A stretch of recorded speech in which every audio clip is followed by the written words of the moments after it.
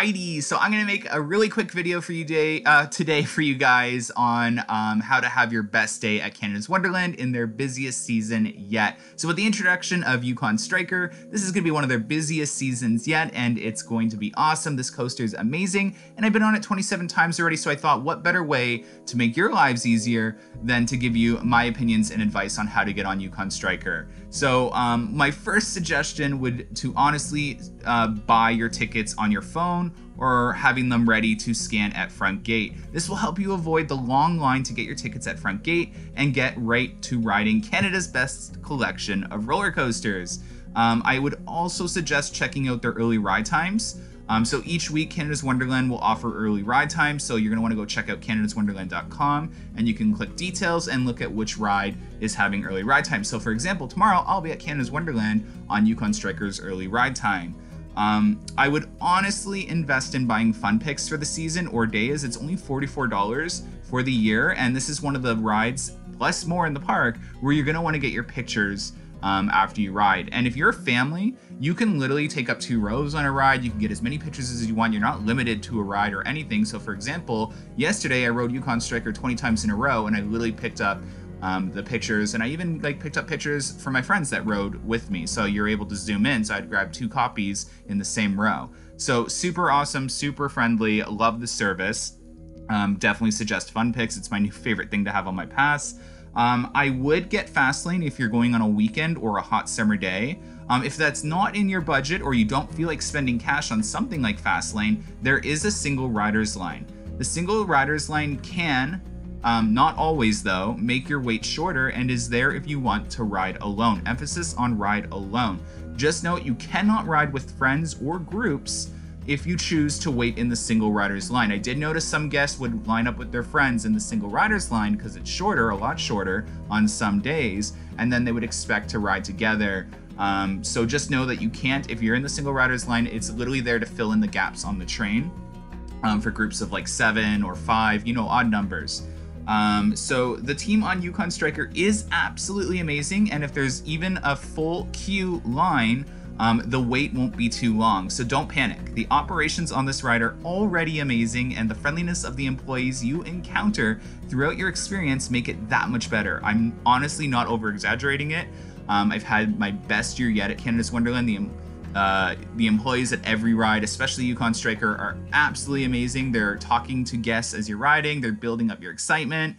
You know, they're having conversations. It's definitely amazing to see. I definitely am loving it. We spent the other day riding Yukon Striker, and we quickly got to know the team and loved watching their interactions with guests and how over the top they went to make you feel important and excited about the ride experience you were about to encounter. If you don't mind waiting in a 1 to 2 hour line and want to get other things done, my honest advice to anyone coming to Canada's Wonderland would be to go do other rides in the park and go queue up for Yukon Striker last. I would arrive around 8 p.m. to the line, as sometimes if the park's really busy, they may close the queue line a little earlier to ensure they're getting out on time. This allows you to experience other attractions, shows, and food and still get on Yukon Striker last.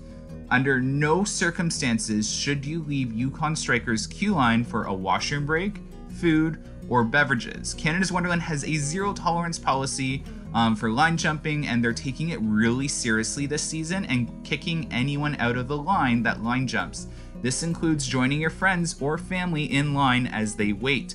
I can't stress this enough, how amazing the team at Canada's Wonderland has been with their customer service and enforcing rules and safety regulations. They are taking it very seriously, and it's really nice to see them also providing that amazing service to the other people in waiting in line and kicking out anyone that has line jumped the line. So if you're a slightly larger body size, height-wise or width-wise, I would suggest testing out the test seat out front of the queue line before you board. I'm a tall dude and a big dude, and I can fit comfortably in any of the seats, so it is a very accommodating ride, and it does have 2 larger fitting seats per row on Yukon Striker, so it's a very accommodating ride otherwise outside of that, and the ride attendants out front are very helpful and will help you with any questions you may have. Before or while waiting, have which row you'd like to sit in predetermined. So the line splits near the end into rows 1 and rows 2 and 3 combined. The team is very helpful and friendly, and from what I've seen with everything, they try their best to accommodate you if possible. Please don't be rude or upset if you can't get your choice the first time, and understand they're trying to get as many guests onto this ride as quickly as possible while ensuring everyone's safety. So again, just don't be rude. You may not always get your preference, but from what I saw, they are being extremely friendly and super accommodating, which is rare for theme parks. So I definitely love to see that.